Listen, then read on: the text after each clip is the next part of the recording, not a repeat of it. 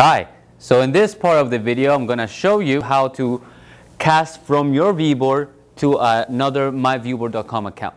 So I'm going to turn on my casting feature, one click, and then I'll have my trusty assistant Chassel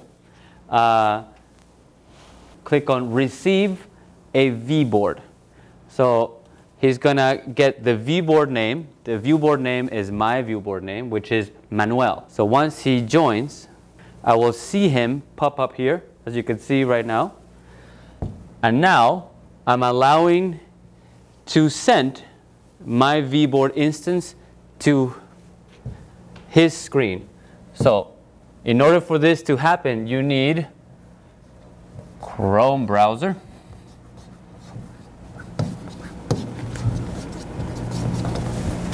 See, everything that I write goes over there. You need the plugin. And most importantly, sign in. And that's how you send your ViewBoard to a myViewBoard.com account holder.